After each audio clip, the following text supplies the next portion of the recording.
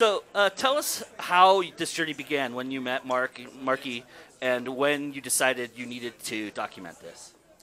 So yeah, almost immediately. I was visiting my parents in Wisconsin. I grew up in Milwaukee and was home for the holidays, and I saw Markie working in the airport, and I immediately knew we had to start recording together. And the form it took has changed considerably over the years. Originally, we were making webisodes, we were making fun little bits of encouragement for the internet, and then as we progressed, Markie sort of welcomed me into her life, started sharing her story with me, and that's from that point on we knew it was more than webisodes, and it had to really be the only way this could be told is in a feature film. Yeah. With such a compelling figure in a subject, what were you careful of when you were, or what were you sure you didn't want this story or documentary to become?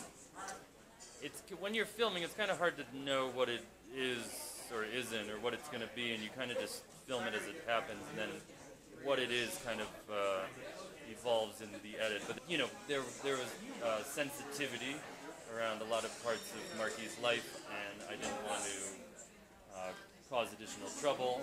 Markie at work, I didn't want to get her in trouble at work. She's a TSA agent, and this was an earlier version of the TSA, and they were a little skittish about people filming, people using their images, and Markie transitioned on the job, and while they were accepting, I think there was some sensitivity, so I didn't want to kind of kick the door down and invade her work environment. So I was very careful about that. And then also a lot of the gender support meetings in those early days, I would have loved to come, and I asked Markie if I could come, but of course there's a lot of sensitivity. Some people weren't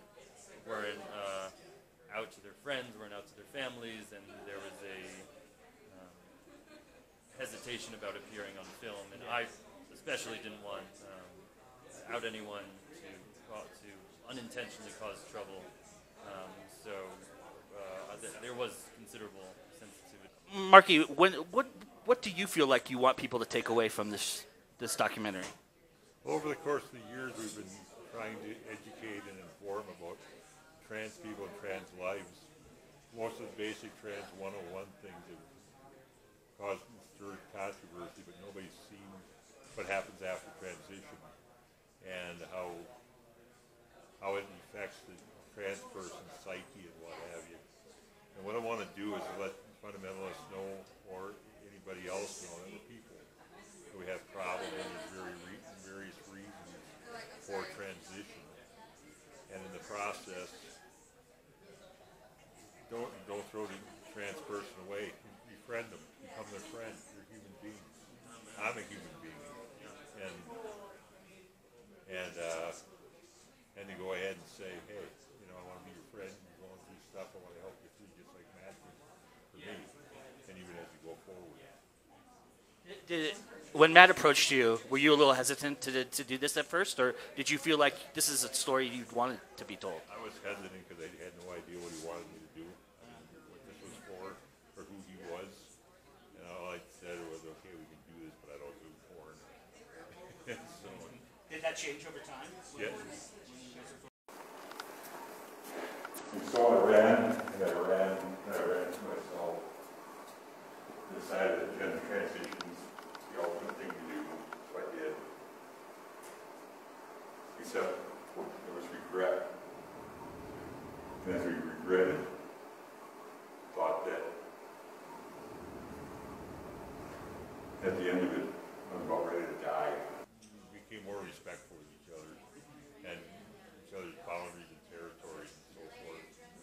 And I still don't do porn, but we feel more about the scenes afterwards. That was not my intention. The mustache confuses people, but it's just facial hair, everybody. Sometimes it's just a mustache. But not the first person to make that joke.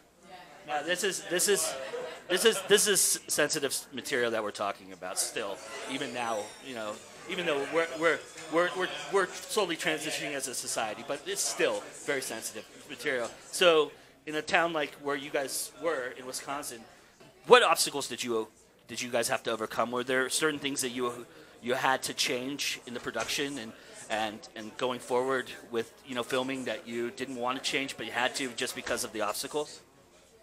Not really. I mean, Milwaukee's a fairly diverse community. There's very liberal people. There's very conservative people, and I don't think that really affected us too much. Of course, there's sensitivity filming with Mark's church and there, and but it didn't really. I don't think it really changed too much. We try to be respectful of anyone we're around. We filmed at his church. We filmed at transgender support groups. Sometimes even in the same day, and it was wild. But it was Markie set the tone, and I tried to be. This is a good Christian woman. I just tried to not swear too much. That's it. I didn't swear too much. Now we're swearing a lot, but in filming, I tried not to swear, and I tried to be courteous and kind person. Absolutely. What do you love about being an indie filmmaker? What do I love about? No one tells you what to do. You do whatever you frickin' want. You get to do whatever you want, and as long as you're consistent, it feels true. And it's the consistency, and there's no. You're not making concessions for other, for random commercial whims or. And I, felt confident all the decisions we made benefited the film, and we got feedback, we got opinions from others, but it was, to make the film as best as we could. As filmmakers, we often look at the screen and we go, we've seen this 1,000 times. We look at our work 1,000 times and we go, I should have done this. I could have cut tighter. I could have got this better a shot. But I don't want to know from you those things. I want to know from you, what do you think you nailed? There's a few moments, there's a handful of moments throughout the film where it just feels very observational. I just stopped moving, I held the camera still, and I rolled. And it's an observational style I've been honing for a while, and it's directed by the use of time as opposed to telling people where to go, what to do, and sometimes it just works perfectly. So, as somebody from the outside, who's going to see this film, who's going to absorb this experience, what do you think my next step will be in absorbing this? Well, how would you like me to kind of feel this, and kind of what would you like to see society do going forward for transitional people and that world? What I'd like to see is for you to have a sort of a comfort level and an appreciation for that world without having an argument against it, going in, and having a sensitivity that somebody actually goes through that on a daily basis, and then to go ahead and have a compassion coming out and say, okay, I don't understand completely, but I want to reach out and I want to help, even be a friend, and in a compassionate way, and say, okay, I realize you are who you are and what have you. I want to be your friend. Let's hang out and do things and kind of meet needs. How about for you? What would you like to see people get out of this? Just, if we could be a hope and inspiration, and people could take the difficult lessons Markie learned and use that to grow and use that to, move forward with their life and feel confident they can be who they are, and there can be support and there can be encouragement for that. Hi, it's Mark calling from Milwaukee. Wanted to let you know my saga is over. I'm an old-fashioned, independent, fundamental, premillennial, temperamental Baptist preacher.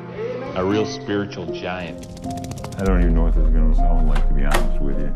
I'm a hard man to convince sometimes, even when it comes to doing wrong. Nothing makes us so lonely as our secrets. I was on the brink of disaster. And those of you that were here for that, I confess my sin to you and ask for forgiveness. It was wrong and it was wicked. Where in the world did this come from? Is this something the devil's throwing at me just to trip me up and destroy my ministry and destroy me? I did not choose this, and that's the very frustrating part. How are you? I'm doing pretty well. Nice to see you. Thank you. Good to see you. They said you're deceived, and they want to put me through reparative therapy to beat it out of you. Oh, so you're a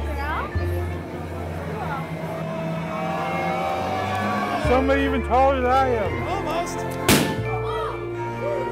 I'll tell you this much, I'm here, so I chose life. My family members, they just want to say I miss you. It hurt when he wanted to go through that change, and I didn't want that to become what I remember of my dad. If Markie's not acceptable, how can I live my life in such a way to get rid of that? This is femininity. There she goes. Man can run and run for year after year until he realizes that he's running from himself. By the grace of God, I am what I am.